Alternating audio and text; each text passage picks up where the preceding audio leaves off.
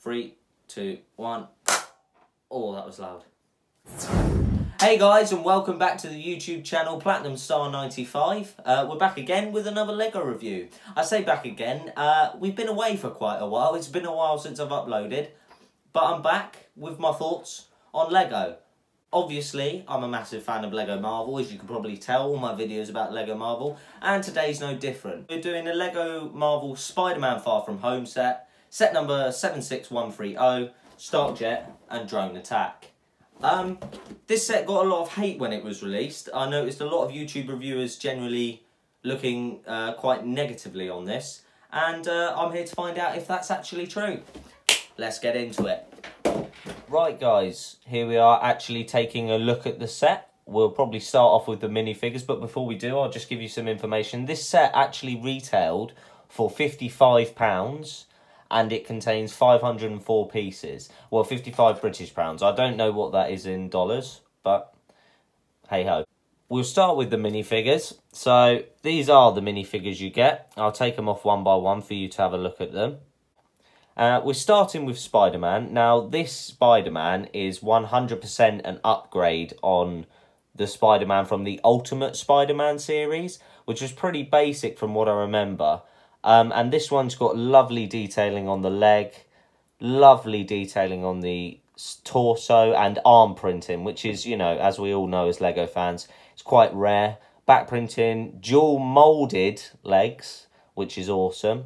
And yeah, just a lovely Spider-Man. Probably the best Spider-Man, bar maybe the Iron Spider. Hang on, I'll get the Iron Spider for comparison.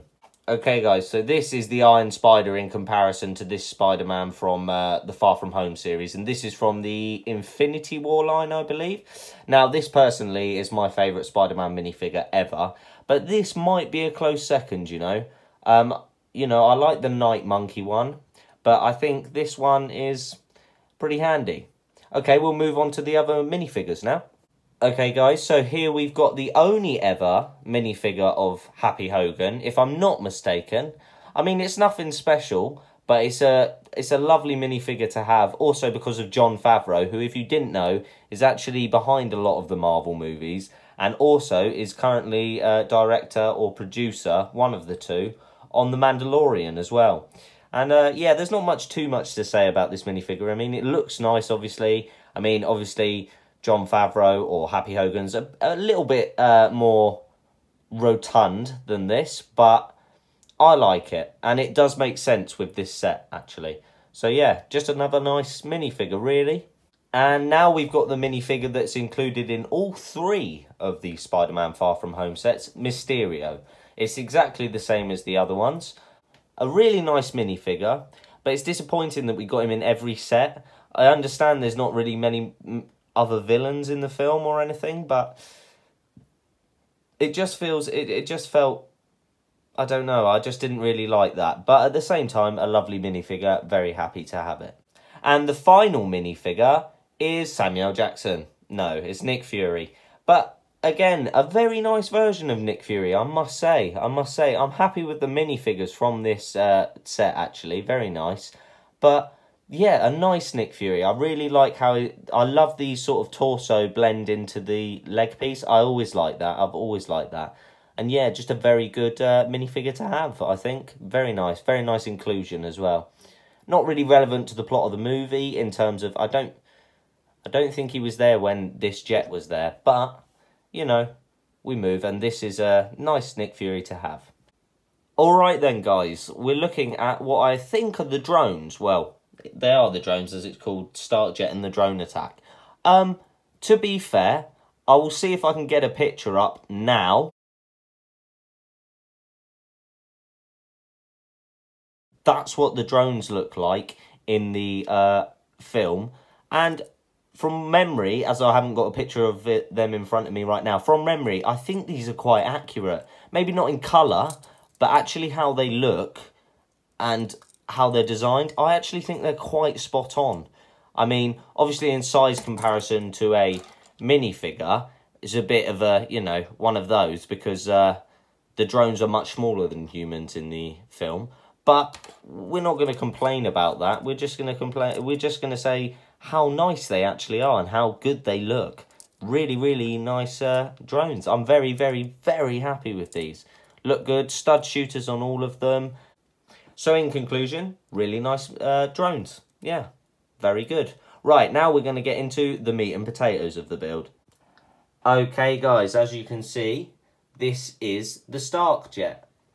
Now, a lot of people when this was released, for the money it cost, moaned about this set. I'm not going to moan about this set. I think this set is brilliant. And this is huge. I don't think you guys actually have a concept of how big this set actually is, how big this plane build is. It's big. A lot of people were moaning about the price and how much it costs for this set. It's worth it. I'm telling you, it's worth it. It's really, really decently done as well. And it's got a lot of playability, which I will go on to show you in a second. But I don't think this set deserves the hate it gets. I don't know why it gets the hate that it does. I get it, maybe you want a bit more than one big build. But as you've seen in my previous reviews about the Avengers Compound Tower, that's a waste of money. This is good value for money. Okay, guys, so I'm actually holding the jet right now. I'm trying to keep it in shot. But if you can sort of see, this is the general look of the jet.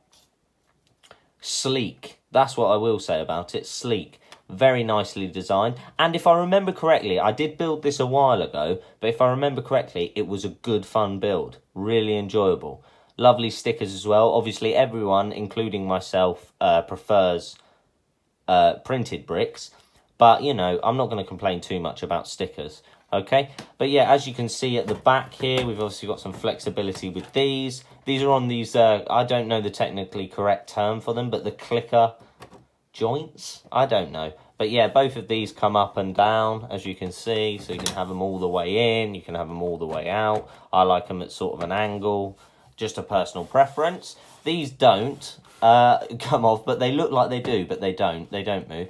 Obviously, you've got stud shooters on either side. Now, if I flip it over and I show you the underside, I actually like this as a little touch. I love these. I think they're meant to be sensors or jets that sort of keep the jet itself hovering. I really like that feature. I think that's a nice attention to detail. Okay, guys, I'm going to take you in for a look at the inside now. Okay, guys, this is the interior of the Stark Jet. As you can see, again, a lot of stickers, so maybe that is what people were moaning about. But from the inside, I think this is one of the better designed 4-wide compartments for minifigures to sit in, because obviously when you build 4 wide, you can only sit one minifigure slap bang in the middle of that. But here it actually works quite well. You can fit 3 people in back to back. As you see, you've got the seating area there as well. And then if you come back here, another seating area. That is a web for a feature that I will show you afterwards. But if you didn't realise, this whole thing lifts up. When I was trying to undo it now, I was trying to take this bit off. But literally, the whole thing lifts up. I love that. And it looks so sleek along here as well. It's a really, really nice interior of a plane. And moving on to the back, I can't remember exactly what these are meant to be, but they are in there at the back. And that's all I've got to say on the matter, because I can't remember exactly what they're meant to be. Okay, guys, I'll show you the other feature now. Okay, guys, as you can probably see, there's a button here. Now, you can pull this, it doesn't go any higher, but when you press it, something does happen. Now, I'm going to try and get a camera angle to show you what happens. 2 seconds. Okay, guys, I'm hoping this will work, but if I press the button, there he comes, Spider-Man comes out. That is a great play feature. I know it's featured a lot in, like, jet and sort of, yeah, jet builds and stuff, but I actually really like it. I think it's a nice feature. So, in summary, guys, I want to let you know that this set costs £55 in England, and it still retails for around £55 on eBay and Amazon, which is a bit disappointing that we haven't seen a price drop yet. But I'm sure it's been on offer a lot of times. Do I think it's worth £55? I'm going to come down on the side of yes, I do think it's worth £55. This jet is massive, okay? These minifigures, while Spider-Man and Mysterio are quite common, they're all quite common. Happy's not, but he's not going to be worth much. But I'm not buying this for the minifigures. I'm actually buying it for the build. I took a chance with it and I didn't realise how big it was going to be. And because this is what happens when you listen to negative reviews, you get something and you're surprised by how good it is because you thought it would be terrible. Well, this isn't terrible. This is very good. And I would advise people that like jet builds, definitely get it. People that are collecting Marvel, obviously you want to get this set. Definitely get this set. But in general, I would advise that just Lego collectors in general to get this. Even if you can break it down and reuse it, there's a ton of white there. And yeah, I think it's really value for money. I really, really do.